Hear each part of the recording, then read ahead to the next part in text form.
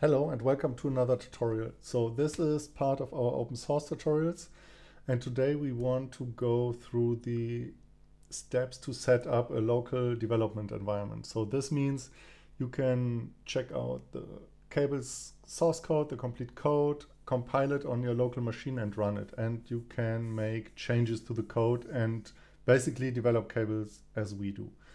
So to do this, we go to the docs and there is a first of all, we will be using the cable standalone. So there's a whole category here about the standalone, and then there's a category about developing cables, which is also in the standalone. So we will run the local environment using the standalone, which is also called Electron sometimes, because Electron is basically the framework that Cables uses to run locally. So Electron is basically a Chrome browser without the whole Google stuff and without the whole user interface. So it's basically, you can just put your own HTML and JavaScript in there and then it will just show that. So for example, Discord or Slack are very well-known apps that are built on Electron. So this is a development framework for building offline browser-based programs.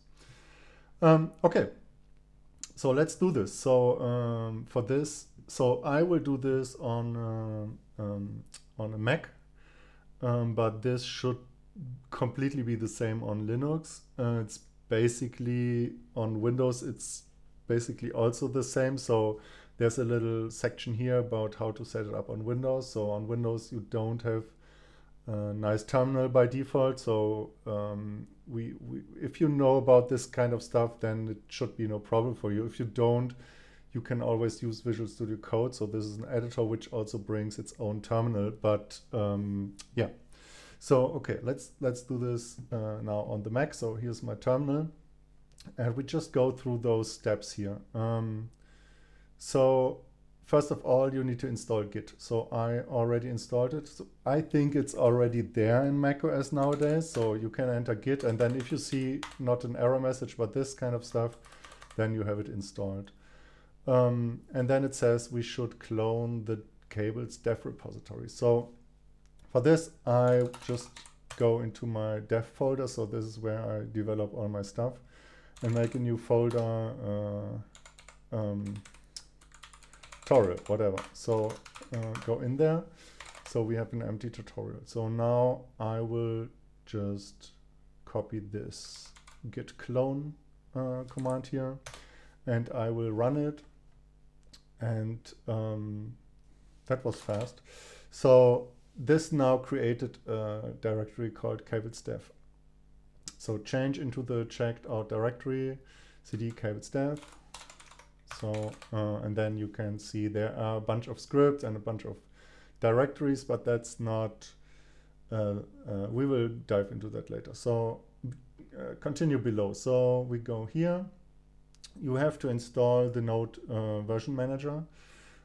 So this makes sure we all use the same Node version. So Node is the JavaScript environment that's running in Chrome, and you can also run it on your computer locally. And we use it to build cables, basically. So you have to install that, and this makes sure that we all use the same Node version, because sometimes there are big differences. I also already did that, but yeah, you go to that website and it gives you a tutorial about that. So after that, you should be able to run this without an error, and it just tells you the version of NVM. So if that all works, we want to run this little shell script here, install local.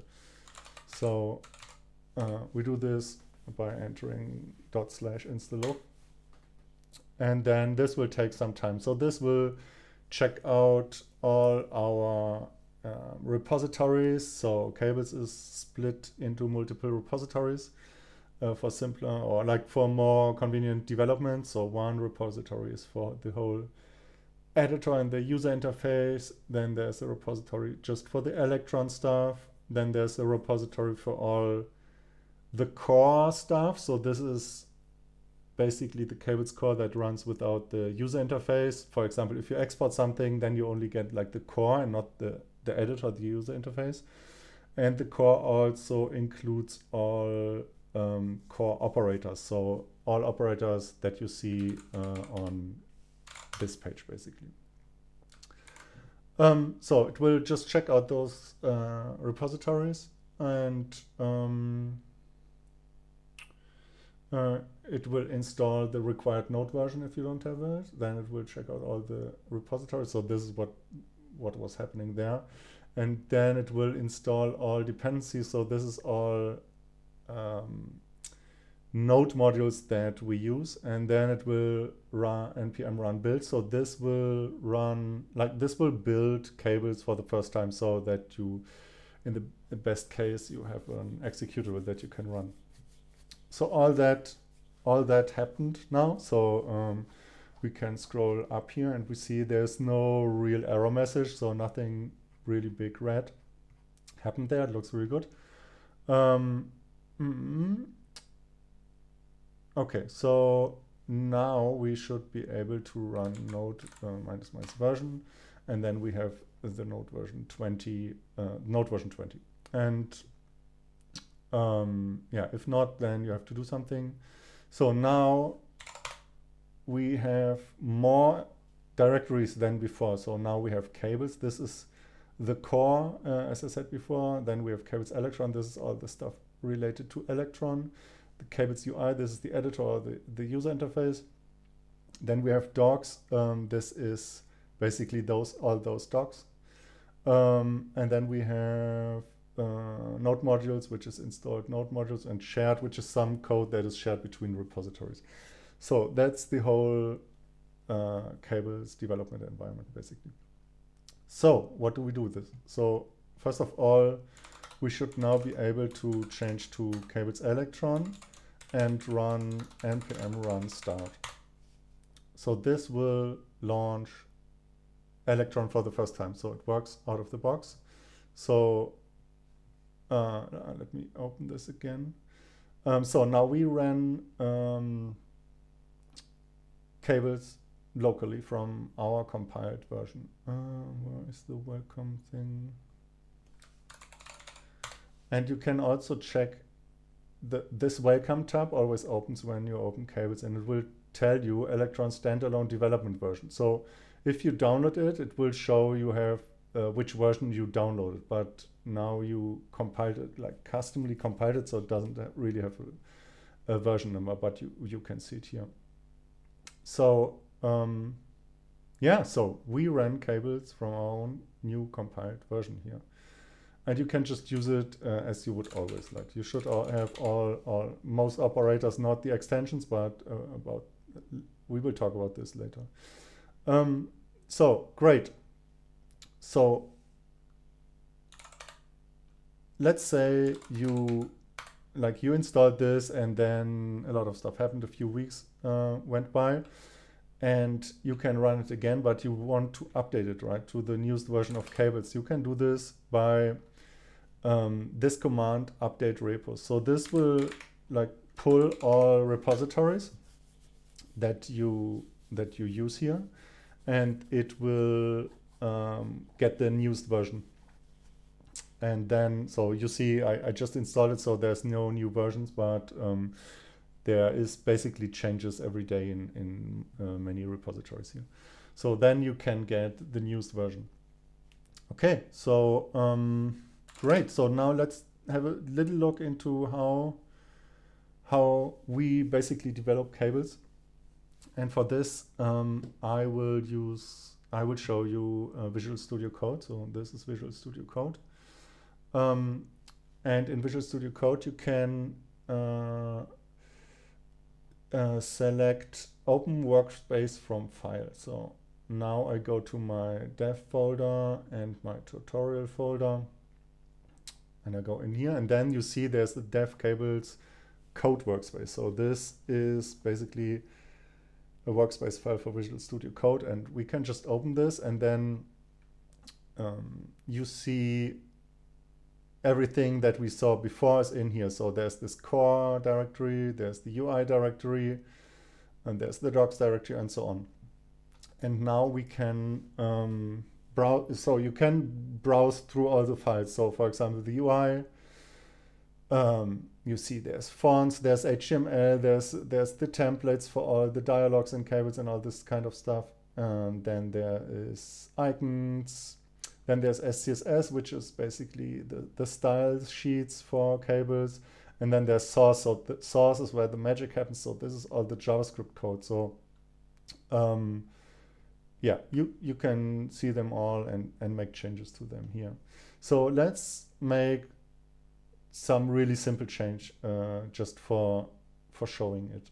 So I will make a change to the SCSS. So SCSS is basically a CSS, but with the more convenient stuff. So you can basically combine multiple CSS files into one, and you have some helping convenient syntax stuff. So what I want to do is, like, I want to add like a little border to the body of cables itself. So as I mentioned before, this is handy on Windows for sure, but it's also handy on macOS. So I can create a new terminal here, and then I can, in my editor, without changing the windows, I can do stuff. So now I'm already in the right directory here. So I can also run cables from here, basically. So I will just change to the Electron folder again, and just stay and execute npm run start to start Electron again. So now you will see nothing changed. So I expect there's like a red border on the body element of this editor, but there is nothing here. This is because we did not rebuild cables. So after each change we have to, so the whole application has to be built again, and this would be really annoying to execute this all the time. So there's also a script there. So this you can find later on in the documentation under using standalone to develop cables, basically. So there's some explanation about those run commands.